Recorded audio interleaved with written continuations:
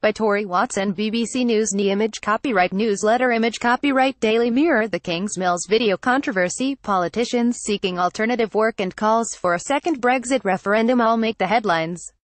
The Irish News reports that a Sinn Féin MP is continuing constituency work even though he has been suspended for 3 months. The paper reports that Barry McElduff is still working from his Omagh office. His suspension comes after he posted a video on the 42nd anniversary of the King's Mills massacre. In the video, which sparked widespread condemnation, Mr. McElduff was seen with a loaf of King's Mill bread on his head. Image caption: Barry McElduff is the Sinn Féin MP for West Tyrone. 10 Protestants were killed in the atrocity by the IRA. The MP for West Tyrone has since removed the tweet and apologized for any offence caused. The paper reports that while Mr. McElduff has accepted his suspension, he intends to continue his work as an MP. DUP MP Nigel Dodds told the paper that Mr. McElduff's actions were part of a wider attitude of disrespect towards the victims of terrorism. Image caption: 10 Protestant workmen were murdered in the 1976 King's Mills massacre. Wrong message. DUP MLA Edwin Poots has faced criticism after claiming he and other MLAs are considering leaving politics unless the executive is restored.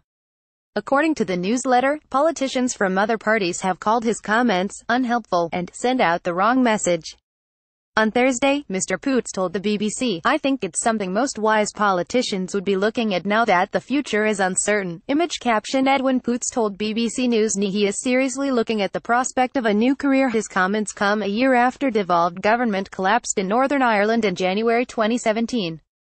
Ulster Unionist Robbie Butler told the newsletter Mr. Poots' comment said, like an admission of defeat. "What people need is hope that the crisis at Stormont can be overcome," he added. Image copyright Getty Images. Image caption: A series of political talks in the last year have failed to restore government at Stormont EU referendum 2. The Daily Mirror reports that the SDLP has welcomed calls by Nigel Farage for a second EU referendum. The former UKIP leader told Channel 5's The Right Stuff a fresh vote could kill off the Remain campaign for a generation. He was one of the leading figures in the Leave campaign, which won the Brexit referendum with 51.9% of votes in June 2016. SDLP MLA Claire Hanna said, "The will of the people should not have been limited to one vote on June 23, 2016. The SDLP were the only local party to register to campaign to remain in Europe, and will keep leading that debate in the event of any future referendum," she added. Image copyright Getty Images. Image caption: Nigel Farage made the call on Channel 5's The Right Stuff. Broken window. A former Sinn Féin member has claimed he is under siege due to his criticism of the party's activities, according to the Belfast Telegraph. John McCabe has written critical comments about the party on social media. He told the paper that he left the party after relations with Sinn Féin soured. Sinn Féin has denied Mr. McCabe's claims, adding that no one should be subjected to hate and harassment.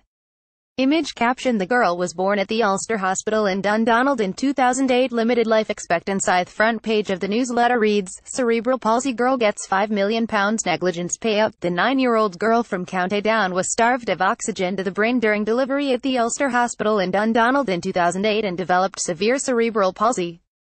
Her family sued the South Eastern Health and Social Care Trust for alleged medical negligence. Image caption: The hospital is run by the South Eastern Health and Social Care Trust. After a long legal battle, a court was told it will not contest liability. Lawyers acting for the girl confirmed that she now has a limited life expectancy due to her condition. Dogs abuse. Ajayi soccer star who was the first black footballer to play at Croke Park has spoken about racist abuse he faced during his sports career, reports the Irish News. In a 2-part interview, Joey Cunningham opens up about dogs abuse he suffered during matches. Image copyright Pacemaker. Image caption: Joey Cunningham playing for Portadown in 1990. He recalls one incident where he took a throw-in and had abuse shouted at from the sidelines by a man and his young son. "Here was a kid who was abusing me and he didn't even know what was coming out of his mouth," he told the paper. "It was just insane, but it didn't make me bitter at all. It made me sad. Sad to think this man didn't know me from Adam, but he jumped on the bandwagon anyway."